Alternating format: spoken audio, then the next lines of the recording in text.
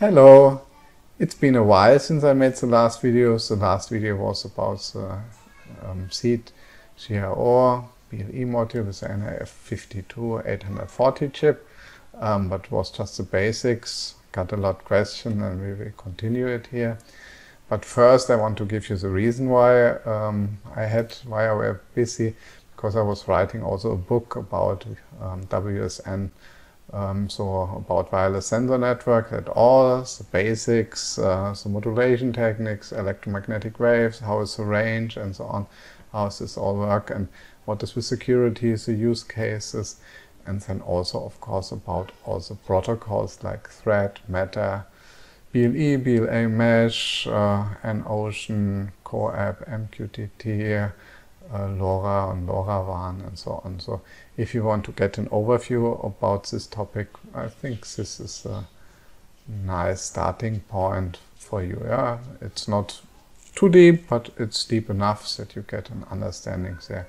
So there's also something about sensors, the measurement chain, the interfaces, and also then at the end, of course, what technique you can use for analyze the data and so on. Unfortunately, it's just available in German at the moment. I'm still planning to translate it, and if I find some native speaker who approves reading it, then I will also publish it in English, so you get it over Amazon. So this was the introduction to my new book, and now we're coming back to the seed GPIO BLE module, and you see here I have already connected on the downer side here power connector. Yeah, there you can connect a lithium polymer battery.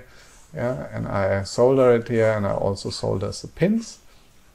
And like you see, when I have here a lithium polymer battery and 650 mAh,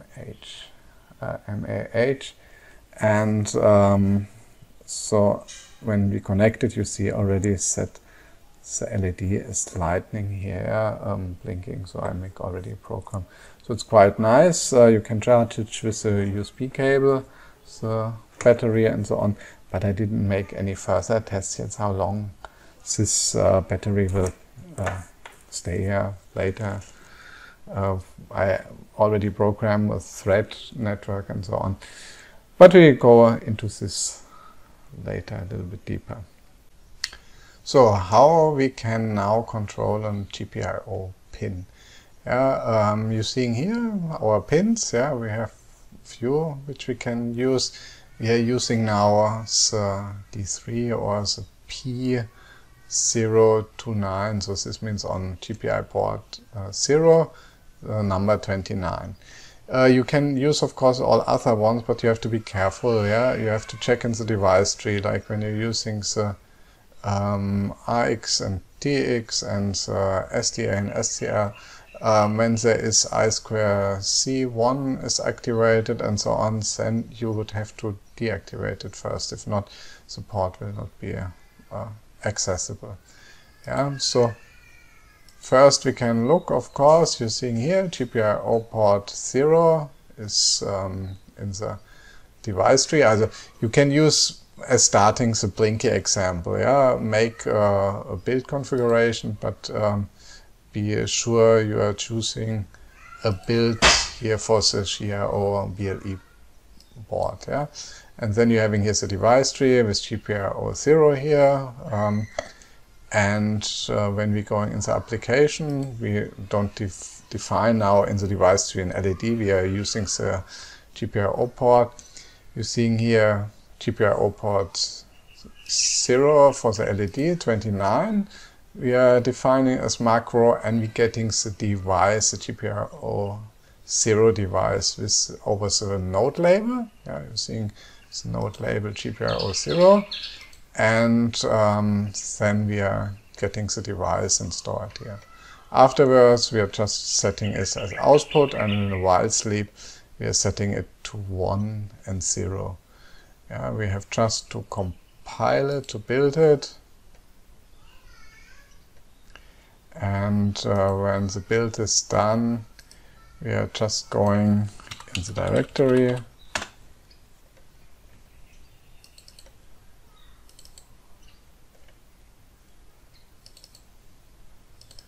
build Zephyr, and there we're having the UF2.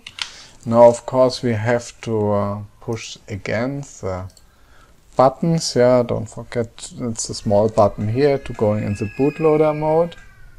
2 times, a little bit difficult sometimes. Then, especially after I solder the pin here, it's not so easy to connect.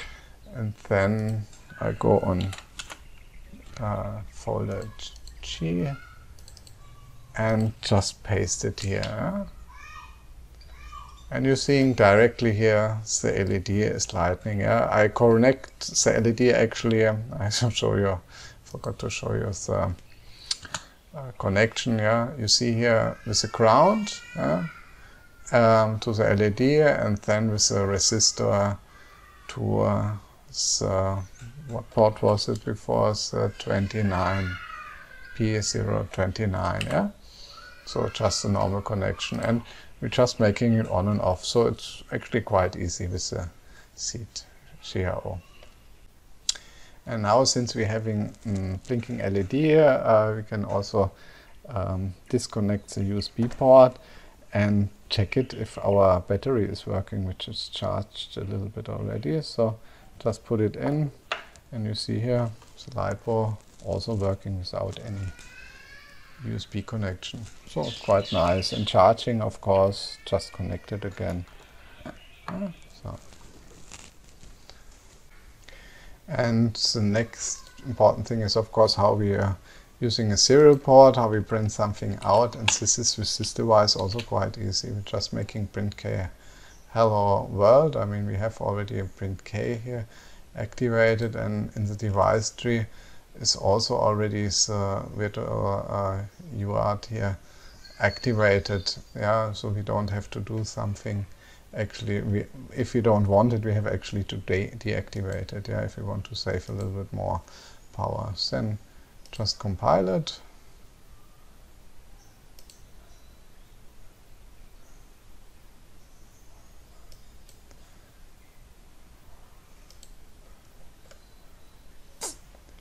Go to the folder again.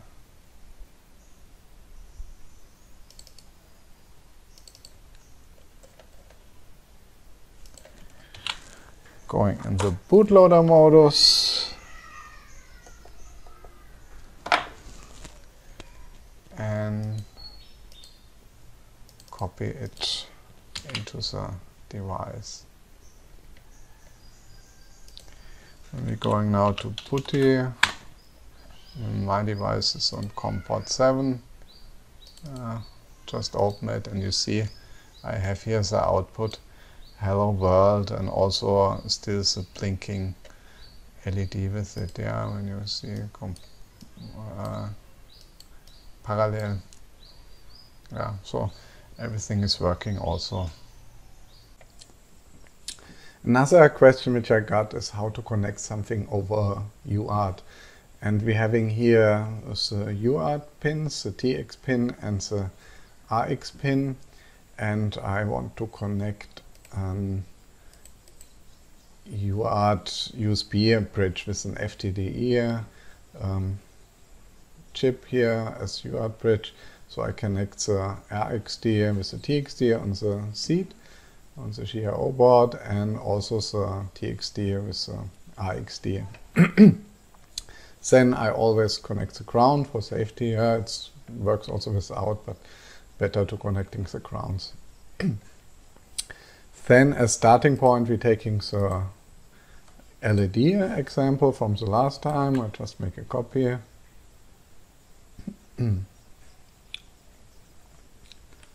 Call it print UART. Then delete the build.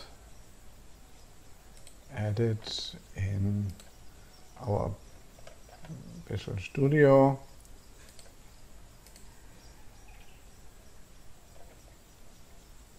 And directly making a build, yeah, with the right GPIO board here, so build and start. So the first thing what we can check is if the UART 0 is enabled. Yeah, we're going in the device tree file and we're seeing here the UART. Make it a little bit bigger, so the UART 0. So that you can read it a little bit better. And it's okay, baud rate is also here. The pins, which we saw already, so GPIO port 1, 11 and GPIO port 1, 12. Yeah. So this is activated. The next thing what we have to do is to configure the files that the modules are loaded, and for this I have to activate first that we want to have the asynchronous mode. Config UART sync RP to yes. Then the first time here I was struggling a little bit because we have to activate, of course, UART 0. Also the async, but we also need to disable the event mode. UART, if not we're getting as interrupt driven mode. If not, we're getting an error here. Yeah? So this is the configuration files. Then we can go to the applications. This is the main. Here, of course, we don't want to activate the LED anymore, so we just delete it. So K-sleep is still used, and we are still making the print out over the console, the normal one. So print hello. But in the next step, I configure our UART device. So here, get the device, UART def, from the node label UART 0. Take a look back to the device tree. UART 0 is here the label.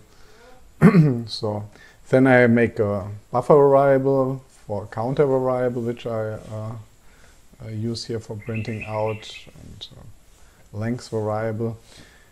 And in the next step, I'm checking if the device is ready.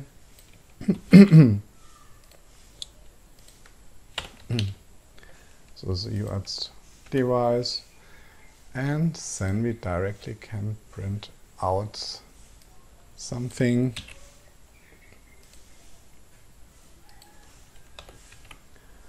So I'm using here the sprint function to store the counter variable here. It's the easy solution. Of course, I have then to implement also the standard I/O header file. I can use this function, and also I need, of course, the header file from the UART. Then I add 1 to the counter, and this is it. So I make a build.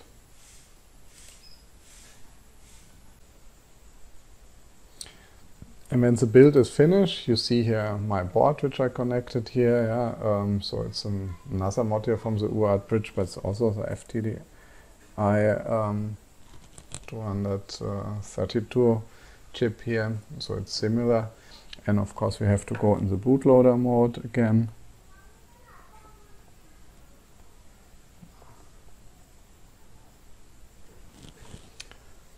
And go in the directory from our build.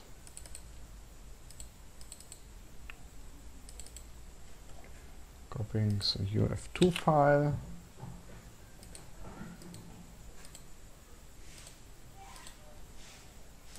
And copy it to our device here.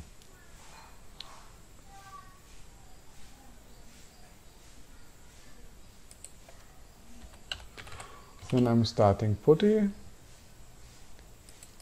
Port 7, we see still our hello world. Yes, this is our virtual device. And when I go to port 6, I have my FTDI UART bridge. and you're seeing here a counter variable which going here. Yeah? We can also have a look in the device manager. That you're seeing here. This is our virtual device and this is the FTDI bridge. So now you saw how you can control the GPIO ports, how you can print out something over the CDC driver and the kprint function, and also how to control the UART0 interface. We will make a break here, and in the next part then I have the plan to show you how to using the E2C bus, how to read out the MCP temperature sensor, and transfer something over thread to another device. So, see you in the next video.